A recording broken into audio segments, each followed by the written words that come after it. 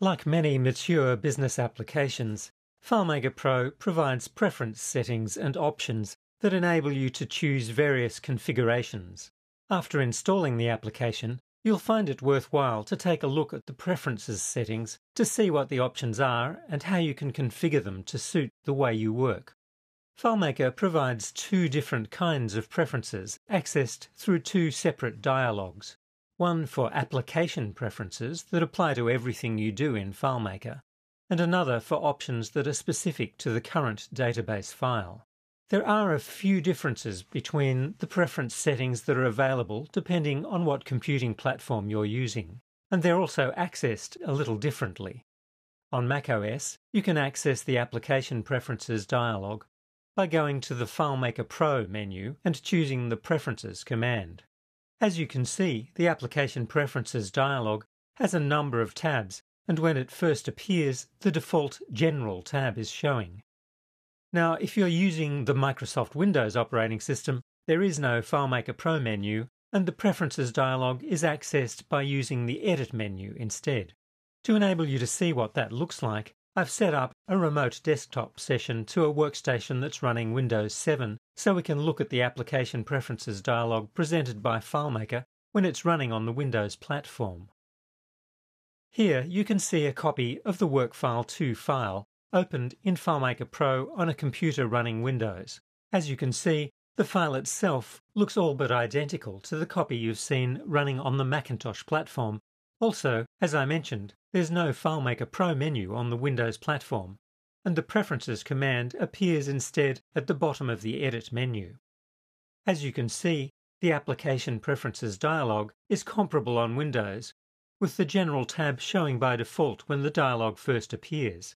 However, there are a few differences in the details.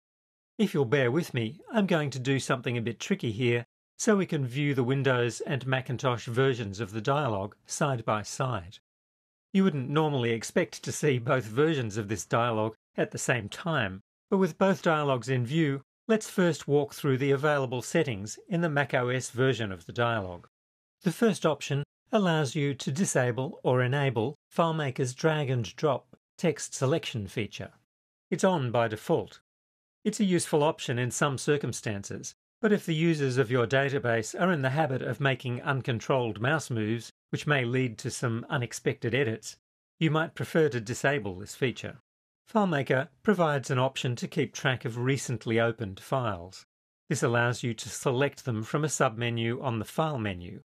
By default, the menu will track the last 10 files opened into FileMaker on the current computer, but as well as turning this feature off and on, you can also change the number of files to be tracked, up to a maximum of 30 files. As I've mentioned previously, FileMaker presents a default window view when you create a new database file. In FileMaker 12, the default view was Table View, whereas in FileMaker 13, the default view is Form View, which appears in layout mode with the field picker displayed when you create a new file.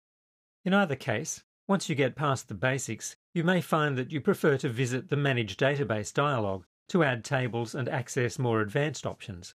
Here in the Preferences dialog, you can choose to go straight to the Manage Database dialog from the outset if you prefer.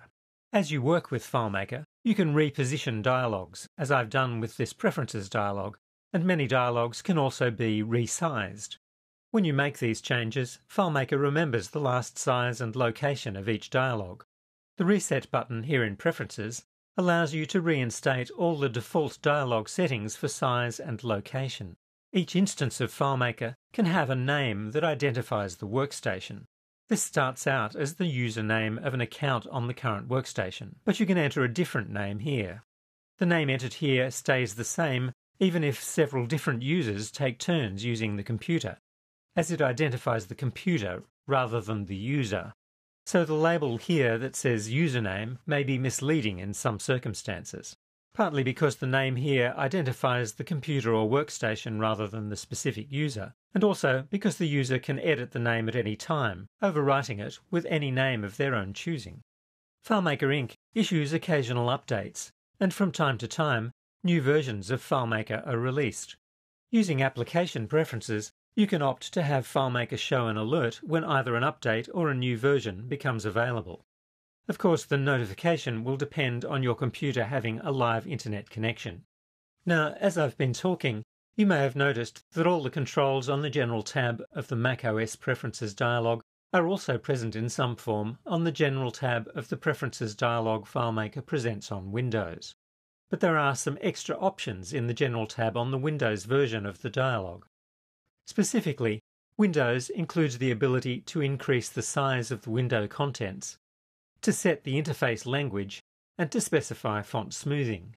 macOS does have some comparable options, but you set them up using preference controls at the operating system level rather than within FileMaker. Now let's take a look at the Layout tab of the Application Preferences dialog. I'll set it up again so we can see both the Windows and macOS versions of the dialog at the same time. Notice that for the Layout tab, the options are identical on both platforms. In fact, that's true for each of the remaining tabs of the Application Preferences dialog. The first option here changes the way you choose tools when you're designing screens and reports in FileMaker's Layout mode. If this option is not selected, then every time you finish an action in Layout mode, the selection tool will become active.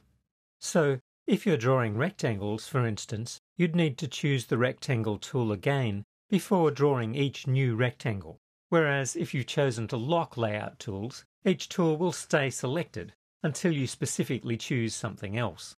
Next, by default, FileMaker adds newly defined fields to the current layout. This may help you out when you're just starting out with a new file, but once your file has layouts organized the way you want them, you probably won't want FileMaker messing them up by adding fields without asking you.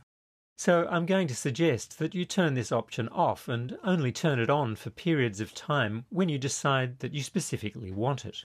Traditionally, FileMaker has generally saved all layout changes automatically.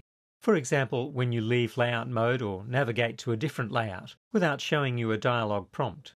However, you can choose to have FileMaker prompt you to save changes instead, giving you an option to discard changes if you choose. I find that I rarely want to discard layout changes, so most of the time I prefer to have this option turned on. You might like to do the same in your copy of FileMaker. Next, FileMaker provides the Memory Preferences tab. Again, identical options are presented on both supported desktop platforms. The first option in the Memory tab is the setting for file cache size. The best size of file cache depends on how much memory is installed on your computer and also on what kind of work you're doing, how big your files are, and how many files you're likely to have open at one time. If you have plenty of memory installed, setting a larger cache size is worth considering. In this case, I'm going to double the default size and set a new cache size of 128 megabytes. However, the change won't take effect until I relaunch the application. Meanwhile, by default, FileMaker writes changes back to disk progressively as you work. For most purposes, this is ideal and allows FileMaker to work efficiently without getting in your way. However, you do have the option to have FileMaker save cache contents by the clock if you wish, and here in the Memory tab you can make that choice. Now let's look at the Plugin Preferences tab, which shows a list of any plugins that are installed. A few plugins are available free of charge from their creators, but the majority of plugins must be purchased from third-party developers. Plugins, sometimes called extensions, extend FileMaker's capabilities in a surprising variety of ways, providing additional features and functionality. Once you've installed a plugin, it appears in the list here and you can enable and configure it from this panel. The Font Preferences tabs are also similar on Macintosh and Windows, save for the fact that the default font is different on Mac and Windows. Actually, since one of the great things about FileMaker is that it's cross-platform, I think it's generally a good idea to use a font that you can expect to be installed on both platforms. So I'm going to suggest that you consider using Verdana as the default font for the Roman alphabet, because Verdana is most likely present and renders similarly in different operating system versions.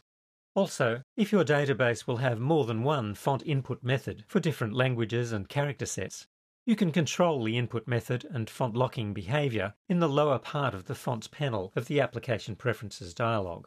All the settings we've just reviewed control the behavior of the FileMaker application, regardless of which database file you may be working with. But there are a separate group of settings that are specific to each file, and these settings are accessed in a different dialog by choosing the File Options command from the File menu.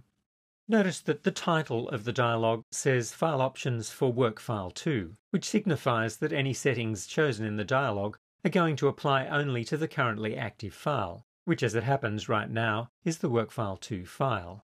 The default tab in the File Options dialog is called Open, and it provides you with a couple of important controls that determine what should happen whenever the current file is first opened. To begin with, if you've set up password security on a file, you can set the file to automatically log in with a particular set of credentials whenever it's opened. You need to think carefully when configuring this option, or you may defeat the purpose of having file security. More about that later on. However, when you start out with a new file, FileMaker automatically creates a default account called Admin, and by default, all new files are set up to log you in automatically to the admin account, which is what we're seeing here. When you decide you want to make a file more secure by configuring accounts and passwords for the file, you'll want to visit the File Options dialog and enter some more appropriate settings, so that the file will either prompt the user to log in, if the login option is turned off here, or perhaps log the user in automatically with whichever account you specify here. If you enter the name of an account that has a password, but you leave the password field blank here, FileMaker will prompt the user to enter the password for that account when the file is first opened. As you can see, the other option provided in the Open tab allows you to specify which layout the user should see first when the file opens.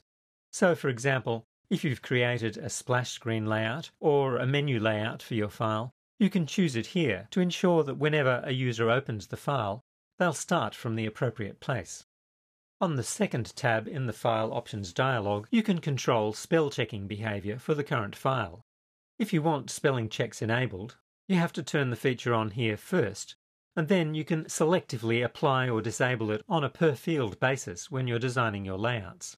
It's generally a useful feature, so for most solution files, it will make sense to leave it turned on and disable it specifically for individual fields where it's not required. The Text tab of the File Options dialog has some text handling options allowing you to enable smart quotes behavior that automatically converts apostrophes and quotation marks to directionally curled typesetting quote marks. Here you can also enable standardized line wrapping behavior for Asian languages, and separately for languages that use the Roman alphabet. In either case, unless you specifically don't want words or phrases to break to a new line, you should leave these options checked. Also in the File Options Text tab, somewhat idiosyncratically perhaps, are options that control the way regional settings for number, date, and time values are applied in your file.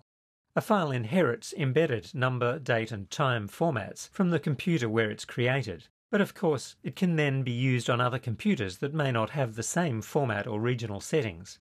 You can choose to have the file always use the number, date, and time formats for the computer it's being used on, to always ignore the computer's formats and use the number, date, and time formats embedded in the file, or you can have the file throw up a dialog whenever the file's inherited formats aren't the same as the current computer's formats, letting the user decide on the fly which formats are to be used for the current session.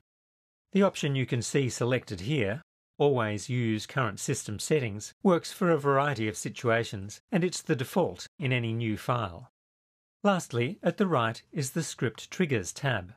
Here you can specify scripted actions to be automatically triggered when the file opens, when it closes, or when a new window is created or dismissed. Scripts are saved sequences of commands or actions that you can create and store within the file, so this feature is one of the ways FileMaker allows you to build workflows and to apply them automatically.